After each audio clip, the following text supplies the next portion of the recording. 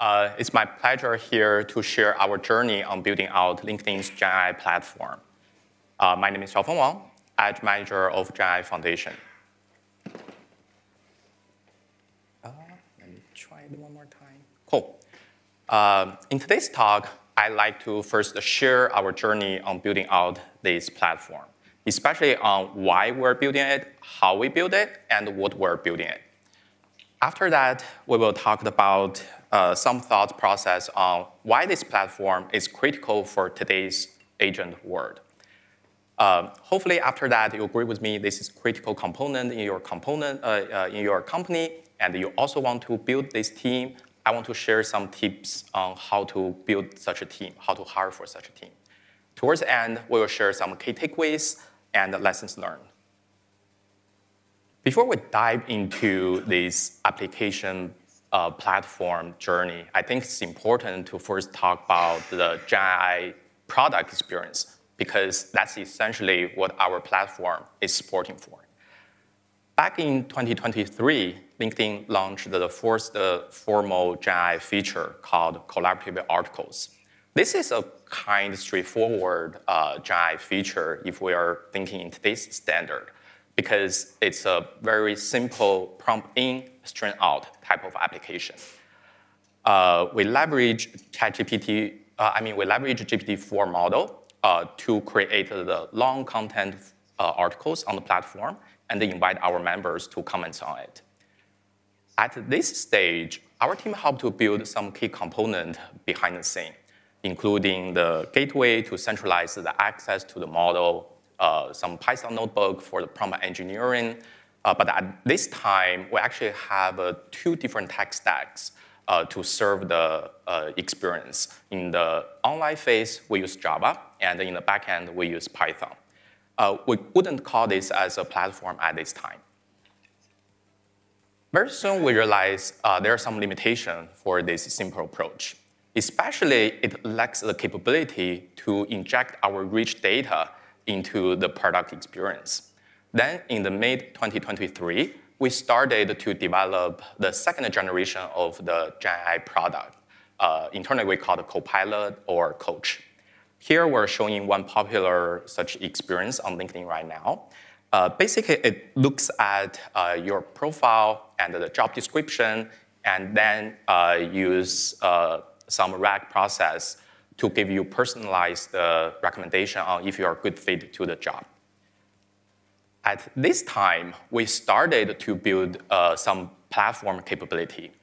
Specifically, in the center of our platform, we build the Python SDK on top of the popular LangChain framework to orchestrate LLM calls. And it also provides the key value to integrate with our large-scale infrastructure in this SDK. So our developers can easily assemble an application. We started to unify the tech stack at this stage, because we realized it's really costly to transfer the Python prompt into the Java world, not to mention the error during this process. We started to invest on the prompt management or prompt source of truth. This is a submodule at this stage to help developers to version their prompt and to provide some structure around their meta prompt. The most important piece I'd like to call out here is conversational memory. This is infrastructure to help to keep track of the LLM interactions and the retrieval content, and then inject those content into the final product. It will help us to build this kind of conversational bot.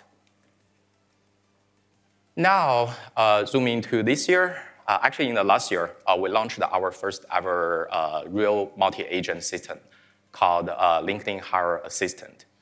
This is a multi-agent system to help our recruiters to do their work efficiently. Especially, it automates several tedious tasks normally recruiters need to do manually, like post the job and evaluate hundreds of candidates, then reach out to them.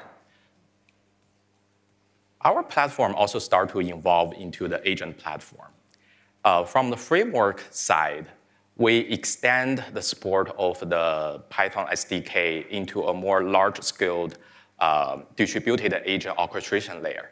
It will handle the distributed agent execution and also handle the more complicated scenarios like retry logic and traffic shift.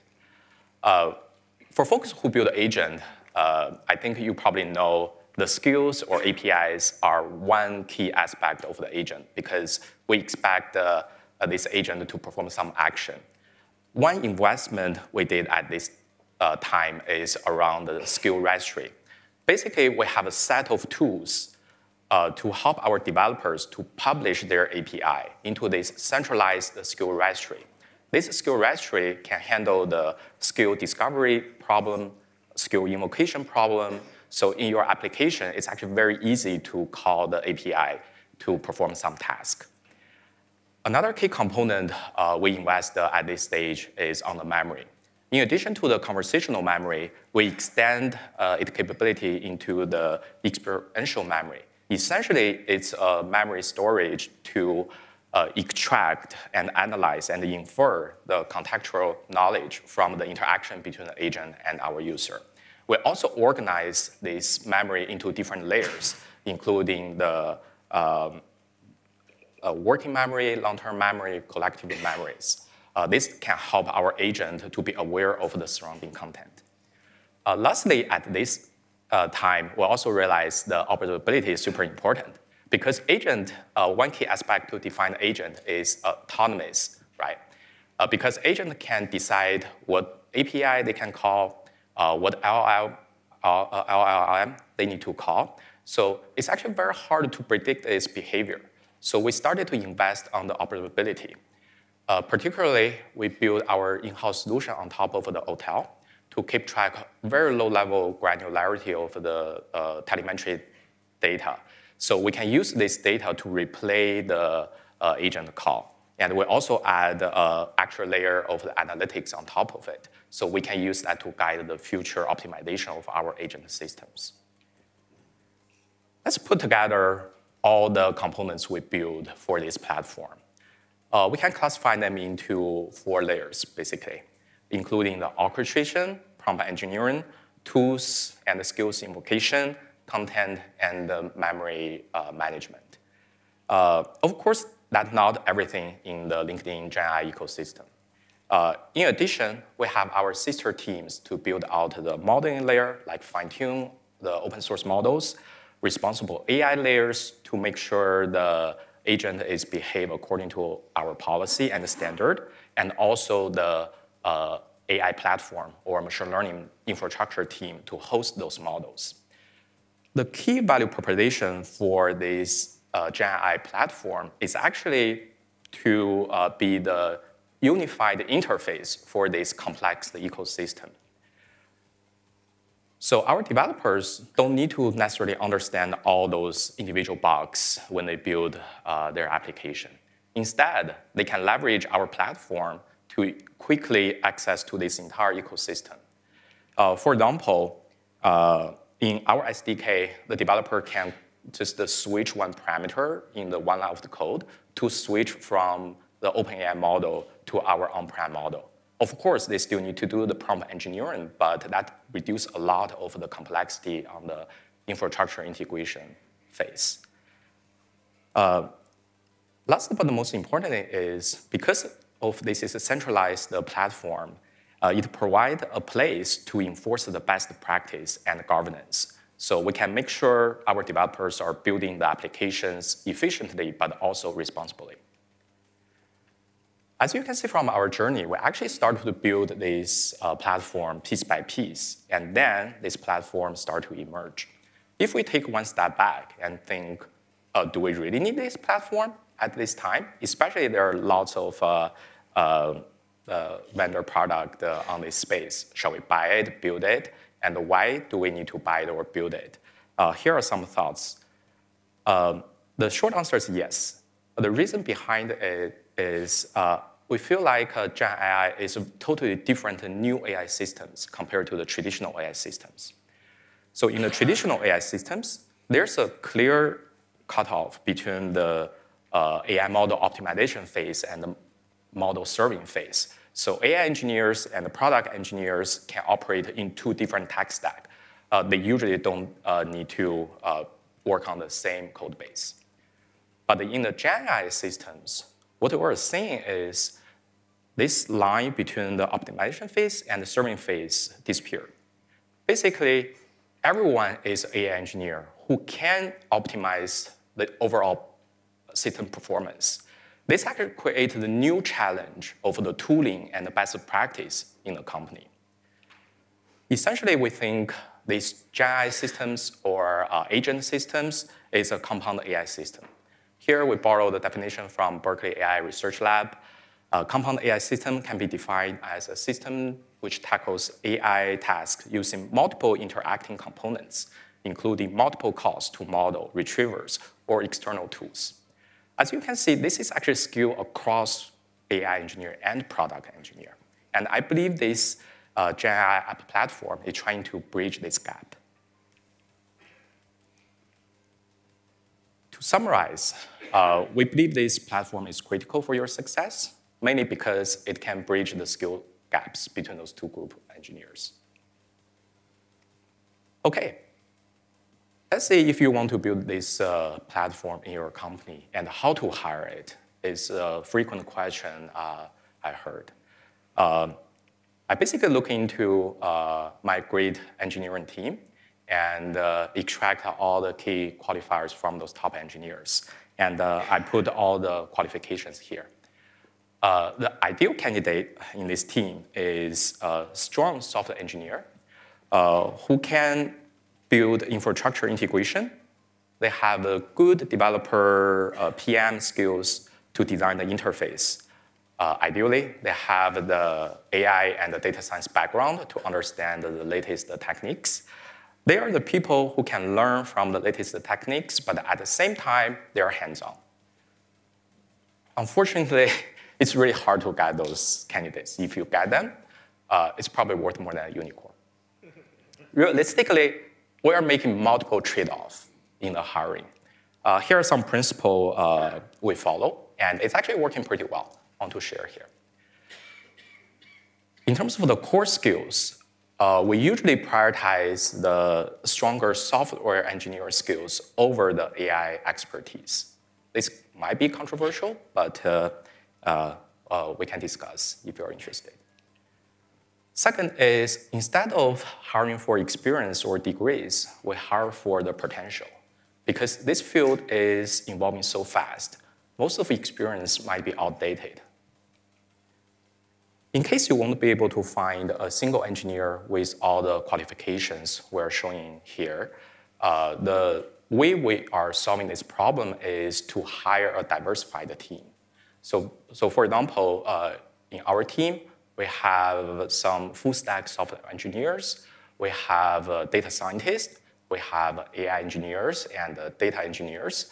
We also have fresh grads from the top research university, and also some people from the startup background. And then we put them together into the project. What we've seen is, based on those collaboration, those strong engineers start to pick up new skills in the project. And very soon, they started to grow into these ideal candidates. Lastly is, want to emphasize is the critical thinking. One constant topic in our team meeting is no matter what we're building right now, it will be outdated within a year, or even less than 6 months. So we consistently evaluate the latest open source package, talking with vendors, and deprecate our solution more proactively.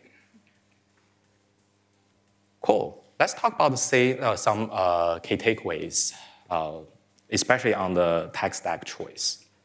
If possible, we strongly recommend Python. We started with Java and Python. There's some back and forth of the debate internally, but finally we picked Python, and I think that's the right choice, especially most research and open source are in this space. Based on our experience, it's also scalable. In terms of the key components you want to build in this platform, the first one is a prompt source of truth. Prompt in some way is like traditional model parameters. You want to have a really robust systems to version control your prompt. This is really, really critical for the operational stability. You don't want to accidentally edit your prompt in production and see some really side effect. Second key component is on the memory. I think in today's today's talk, someone already talked about it. Memory is a really key component to inject your rich data into the agent experience. Lastly, in the agent era, one key new component we are building is on the uplifting our APIs into skills which can be called from the agent easily. So you can build some surrounding tooling and infrastructure to support this need. All right, let's talk about how to scale this solution and get it adopted. From our experience, instead of trying to build this full-fledged platform at the beginning, try to solve immediate need. For example, we started with a simple Python library to support orchestration. Then we started to grow into all the components we're seeing here. Second is focus on the infrastructure and the scalable solution. At LinkedIn, we actually have a pretty good success story by leveraging our messaging infrastructure to be as a memory layer. It's both cost efficient and scalable. Lastly is focus on the developer experience. By the end of the day, this platform is trying to help developer to be as productive as possible. Their adoption is a key for the success. If you can design this platform, please focus on how to align your technology with their existing workflow. So it will ease adoption and be more successful. We actually have lots of low-level details on the technical side.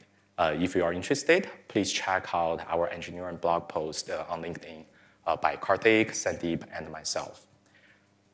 With that, thank you for your attention. And if you are having more questions, happy to answer that after the talk. Thank you.